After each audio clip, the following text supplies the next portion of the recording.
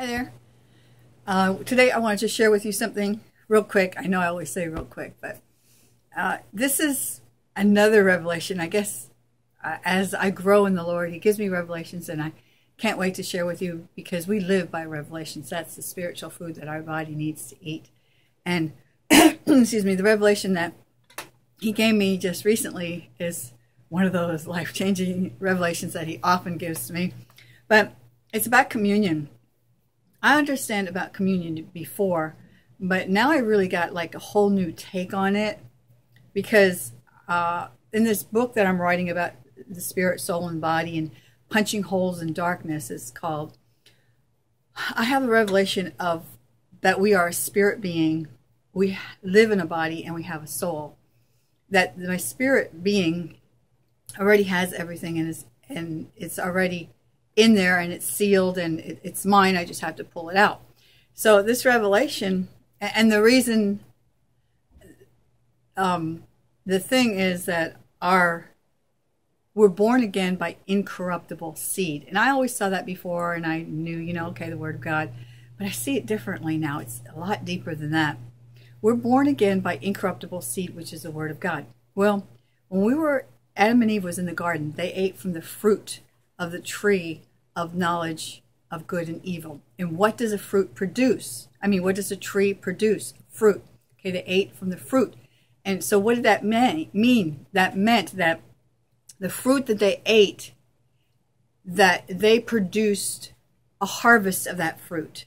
They had that seed in them of the corrupt garden, of the corrupt fallen nature of man, of the knowledge of, well, not of corrupt men, that's what happened as a result. The knowledge of good and evil became a seed in them, and they began to live from the outside in. In other words, everything around the world now influenced them, became their truth, okay? Instead of God from the inside out being the truth, changing the atmosphere, changing situations, subduing, ruling, and having dominion, that seed. See where I'm getting at? This gets really exciting. So when it comes to communion, what you're doing when you eat the blood and the body of Christ is you are eating from the tree of life. You are eating physical food that is a symbol and seed to go inside of you spiritually and become the fruit and the harvest of the tree of life, because Jesus is a tree of life. Instead of the tree of corruption, it's a tree of life. And so revelation knowledge becomes your life.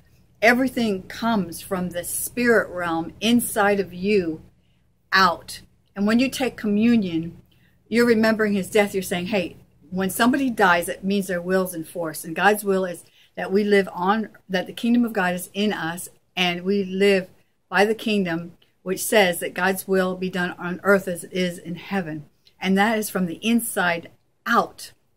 So that revelation of the corrupt seed of the fruit and producing more harvest to fallen man, and then taking the Word of God, the uncorruptible seed inside of you.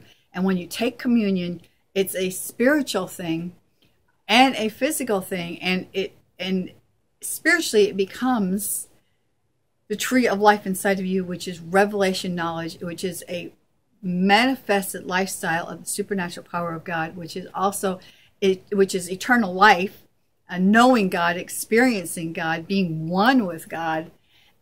And as you take communion, you should receive healing, you should receive deliverance, you should receive revelation knowledge, so much so that you become a revivalist, that you become the person that brings revelation out of you.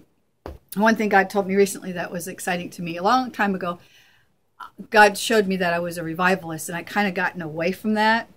And He told me from now on to call myself a revivalist because of my name. Robin means son of bright flame. And that's kind of, I feel as though I'm a bright flame because my personality is not quiet and calm and submissive. And I'm just me. What you see on the screen is what you get. And I don't play games. I'm me. I don't like gossip. I don't like backbiting. I don't like talking about people. I just love people. and I want to love him more. So for him to remind me never to from now on call myself a revivalist is really exciting, because I believe that I'm to bring the kingdom of God on earth as it is in heaven. That I am, through my ventriloquism and clowning, that I'm to bring, he told me my commission is to feed God's people joy. And just recently he just pulled it all around in a circle. And when I go in and I minister as Ribbons the Clown or as Robin Bremer, comic ventriloquist, I'm supposed to bring healing medicine from heaven, he said, which is the joy of the Lord. And so while I'm ministering and they're laughing, it's going to be a supernatural laugh. It's not just because of what I'm doing. I'm just like the Kickstarter, just get them going. And the Holy Spirit ministers to them through laughter and through joy. And in the Lord's presence is fullness of joy, and laughter is like medicine. And then people will begin to get healed as I minister as Ribbons the Clown or as comic ventriloquist Robin Bremer. So I'm excited, because that is my whole, I knew my whole purpose. One of my whole